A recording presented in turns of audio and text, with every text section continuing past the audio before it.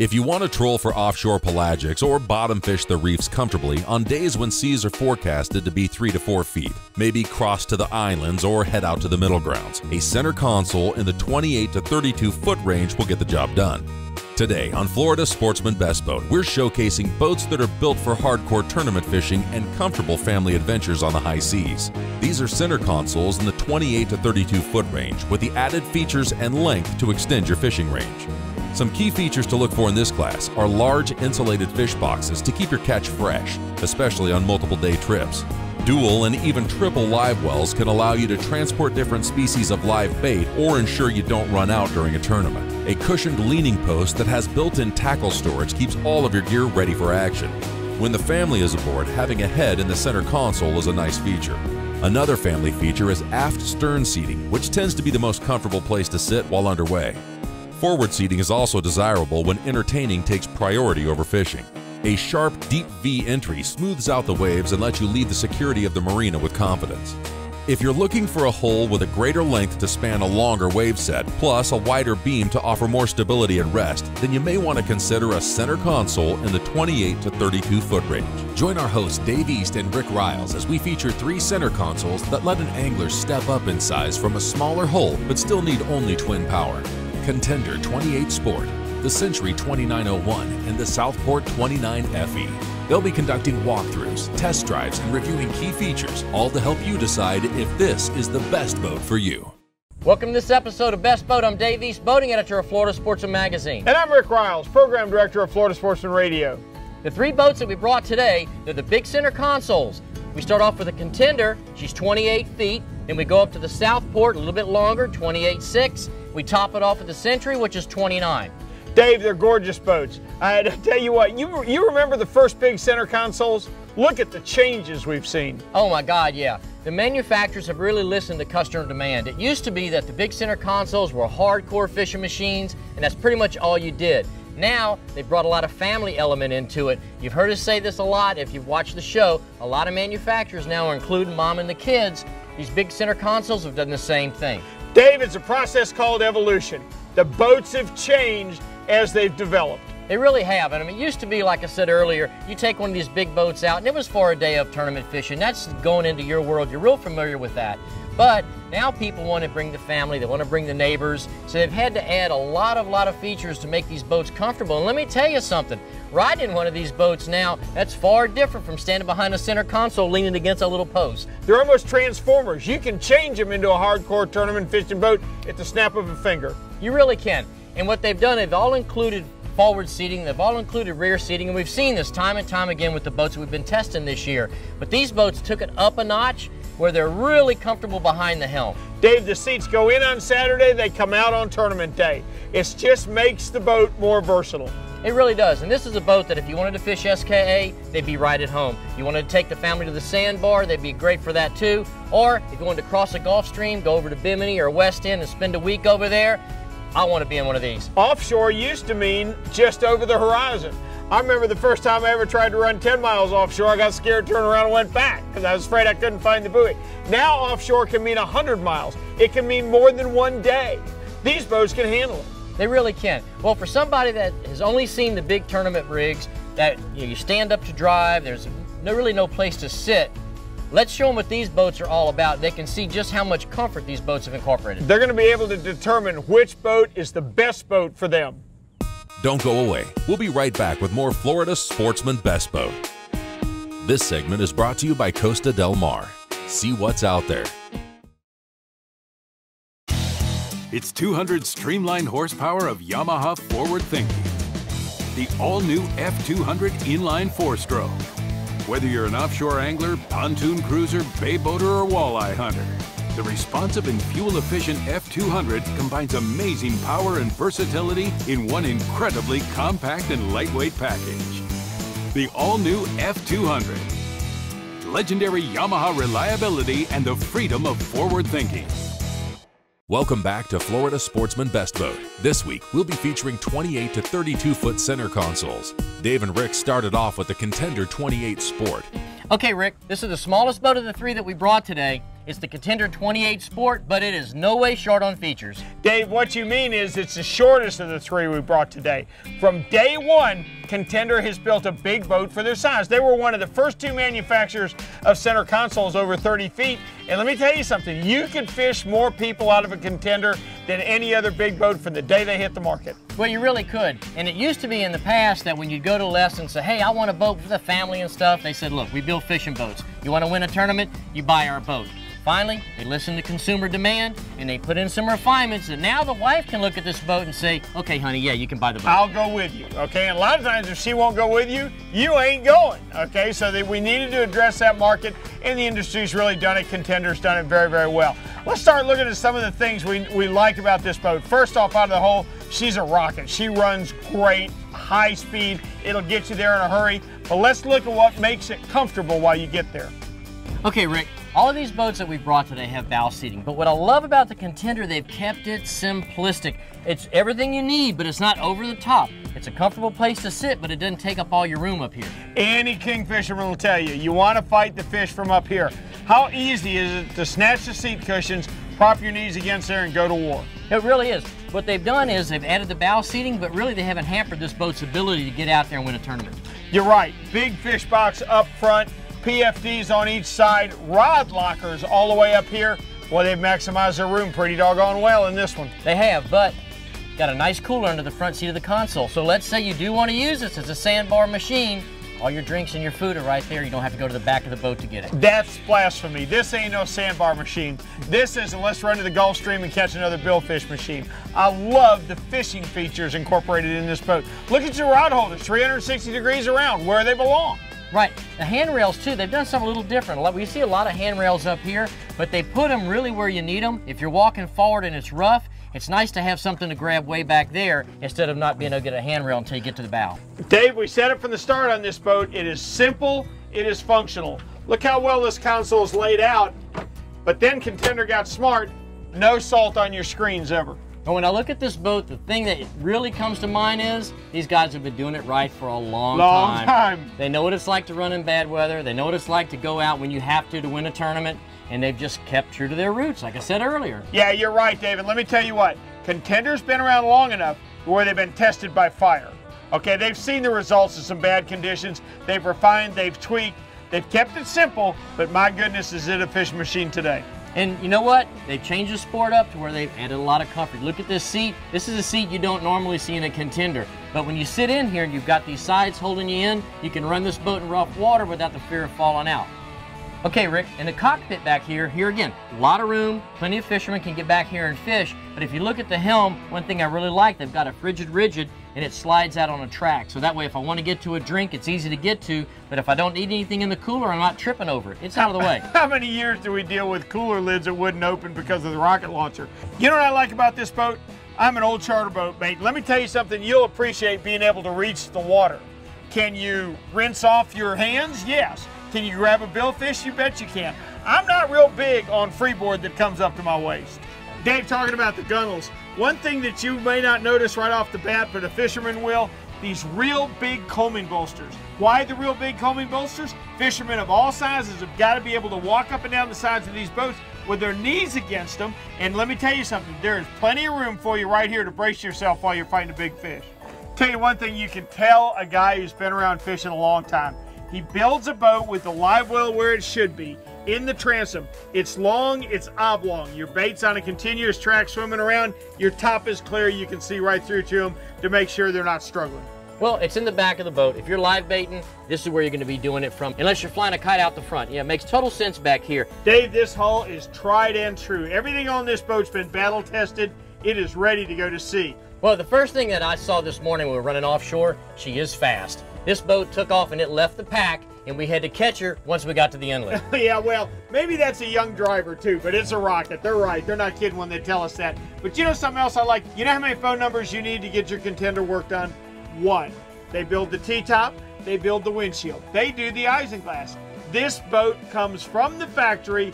They've put it all together. They can tell you in a heartbeat if you have a problem where it came from. Stay tuned for this week's Florida Sportsman Best Boat Seminar. This segment is brought to you by Yamaha. Reliability starts here. Florida Sportsman, the source for fishing in the outdoors since 1969. Florida's largest fishing and outdoors magazine. Year-round TV with real-time Florida Sportsman and Florida Sportsman Best Boat. Florida's #1 online resource. Over 8 million page views a month. Live reports from the water every Saturday morning. Hands-on instruction, seminars and demonstrations. Books, charts, and more. Become part of the Florida Sportsman community today. Welcome back. Here's Dave and Rick with this week's Florida Sportsman Best Boat Seminar. Dave, you know, there's a lot more to navigating an inlet safely than red right returning. Oh, there really is. And even when you operate a boat in general, you really need to keep your head on a swivel and get the big picture of everything around you. One of the things that worries me most about boaters too, Dave, when I see full boats, by that I mean here's a 17 center console with 6 or 7 people on it. Each one of those people standing there represents a dead zone to the captain, okay? You know where you never want to have somebody in a busy inlet? Standing in front of the console. You can't see what's coming at you with somebody blocking your view. Especially if it's rough. Stop for a second. Watch the waves. See what's happening. If another boat goes past you, see how he makes it through the inlet, and then time yourself to go through that inlet on the back of the wave instead of just barreling through the inlet full speed. Dave, safe boating is all about being aware. That's what Florida FWC's campaign is this year. When you're boating, be aware. Okay, Rick, this is the Southport 29FE. I ran this boat earlier, and let me tell you, it is amazing. It's the middle-sized boat that we brought of the 3, but it's got some big boat features. Well, you described it very well earlier. You called it yacht-like, and it is. It's certainly not built to be the fastest boat on the ocean, right? Okay, but it's built wide, it's built tall. It is a beefy, beefy boat. Well, it really is, and if you look at it from a distance, you see a big Carolina flare in the bow, tumble home in the rear. This boat looks like a small yacht hull. It's 28 feet 10 inches long. It's almost 29 feet, but it's 10 feet 6 inches wide. That gives you a lot more planing surface. A, it may slow you down a little bit. B, can it make you feel better if you're sitting drifting on a choppy ocean? Well, Rick, right before we go look at the interior of the boat, let's look at this walk-around gunnel, because a boat this size can have a huge gunnel and a huge deck, and it does. It does indeed, and it's not wasting space like somebody who's not familiar with it might think. What a great place to cast at cobia, like we did on a recent show, to set your lines. It's a great area up here to stand on, very, very stable. All right, Rick, let's start off in the bow of the Southport. The cushions are removable, and so you end up with a great big casting deck up here. If you wanted to fish from up here, or if you wanted to throw a cast net, you could. But you get to the sandbar, you've got the family. Table comes up. Now you've got a great picnic place. Now you're going wine and cheese on me again, aren't you? I'll never get you over that. But you know what? If you've got a guy out there and he really wants to do hardcore tournament stuff, they make the same boat in a TE model. All this is gone, and there's a big traditional coffin box up here for your SKA guys. Dave, you started it. You were the first one to call this boat yacht-like. Oh, do I love this console. Makes me feel like I'm on the bridge of a big sport fisherman. Well, it really does. You know, we talked earlier about it's got a full windshield that goes all the way to the top with a windshield wiper and a windshield washer. So when you get that little bit of salt spray on there, it'll knock it right off. The wind couldn't take my hat off with that windshield up there, I'm telling you. And it's amazing how much space you've got up here. 2 15-inch display units can stay up here with no problem. And really, they've done a great job in putting this boat together in the rigging department too, because we've got the joystick that we're starting to see on a lot of these larger boats. Even for an experienced captain like yourself, it makes docking so much easier. But if you take a guy that's a novice and he's got to learn how to run a boat, this can keep him out of trouble. But here again, let's talk about the family. If you look inside this console, this is one of the nicest interiors I've seen yet. It's got a real head in there, a lot of storage, a granite-looking countertop with a built-in sink, very, very comfortable. And when you step down inside the boat, full head height. Even for me? Oh, easy for you and I. Unbelievable. But somebody even taller, no problem. Ooh, Dave, I gotta tell you, the old charter boat mate in me loves this area right here. You can rig all your baits right here. You can keep them chilled on ice right there. You've got a 45-gallon live well and a sink over here. You can run fresh or raw water right out of here.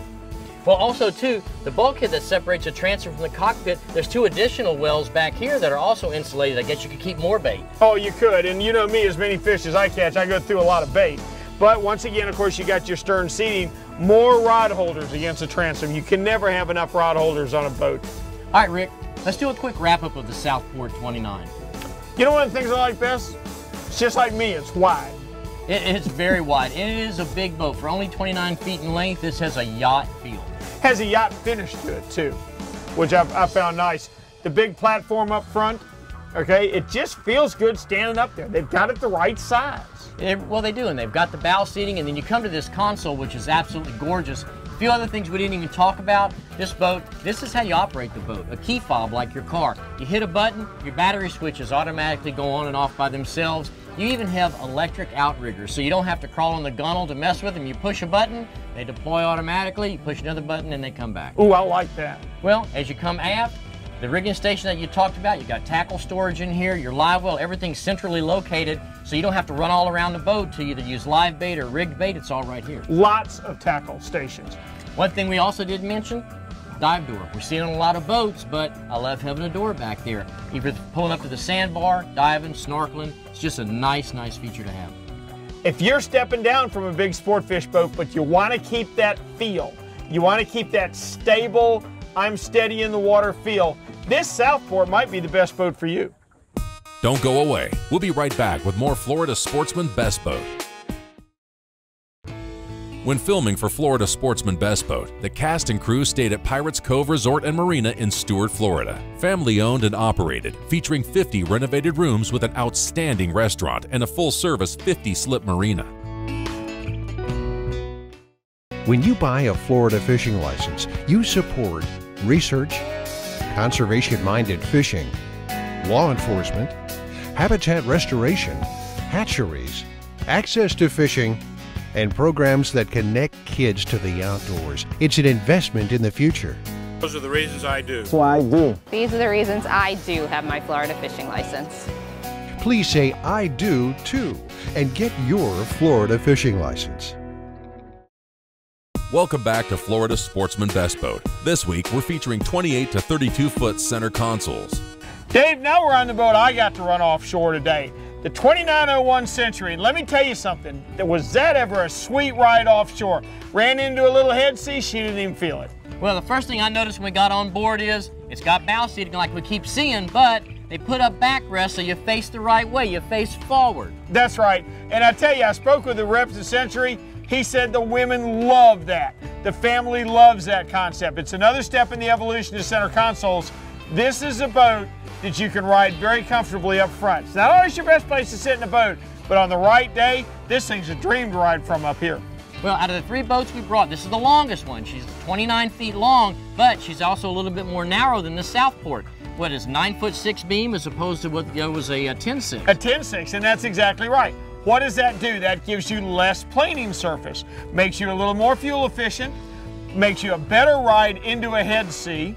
You're not going to have the pound. Maybe you sacrifice a little stability beam-wise, walking back and forth like we experienced on the Southport, but man, does it make a difference when you go to cross a big body of water. Right, and the look of this boat is more traditional too. If you look at this boat, when you were running alongside of me today, this boat has an aggressive look. It looks like a tournament machine that they made for the family. It does. It goes back to the lines of the original real big center consoles, which a lot of guys, myself included, are still in love with. You know, we're getting to a point in the process now, Dave, where we're tweaking the little things to make everybody in the family happy. And I think it's exactly what Century did. They kept what worked, and they just made it a little bit better. So the Century that you've seen years ago is not the Century they're building Well, let's today. look at some of the stuff we like about this one. All right. Dave, we just came back from a Saturday afternoon with the family. Let's look at how fast we can turn it back into a full-time fishing machine. Well, I pull this button, table's out of the way, I take this backrest out, cushion's out of the way. and I am up on the bow in my favorite place, fighting a big fish. And Rick, when you step off of there, there's an insulated fish box right under your feet. So when you land that big fish, you can drop him right in. I'll slide him right in.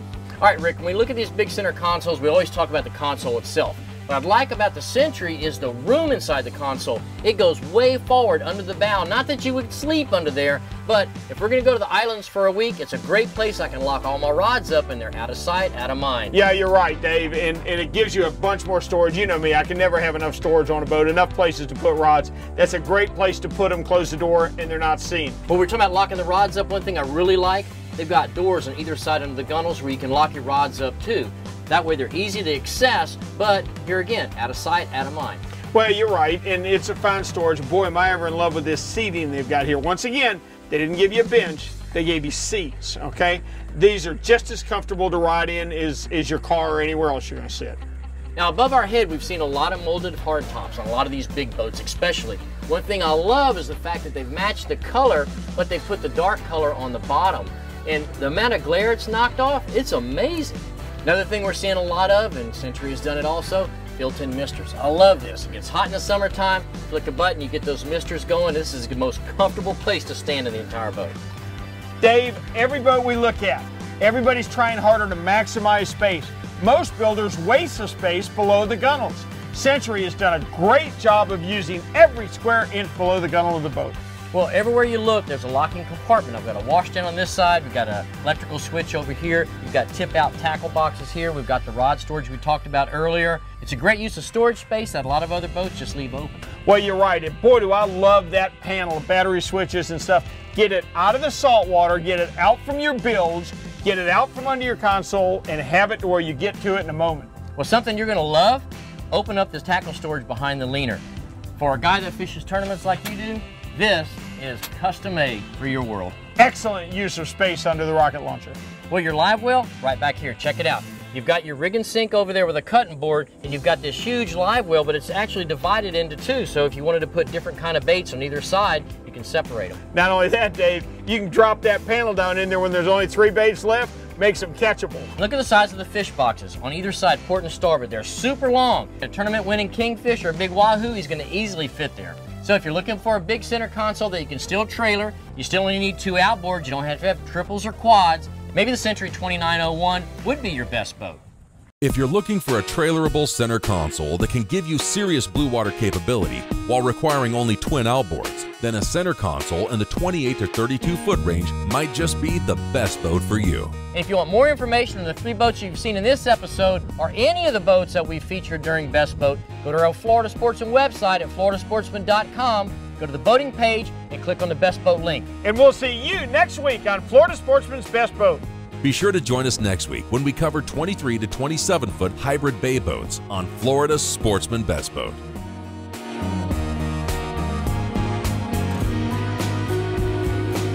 Each month, turn to Florida Sportsman for the best in boating and fishing coverage.